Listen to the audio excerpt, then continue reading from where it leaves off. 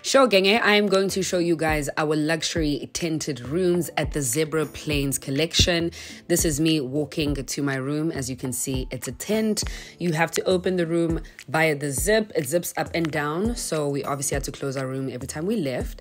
As you come in, you are met with a beautiful big bed in the middle of the room with a mosquito net, child, because we're in the safari. We cannot be bitten. Protection at all costs, so I really like that touch. On the left is a couch, which I used to store most of my clothes throughout the trip. A working station, which I really appreciated, with a plug, which was really, really nice. This room has lots of plugs, one in the corner over there.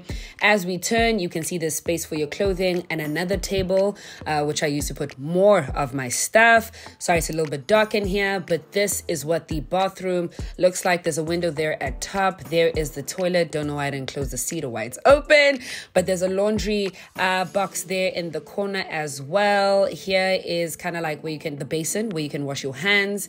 This is the shower. Shower head is above. There is a light in the shower, so worry not.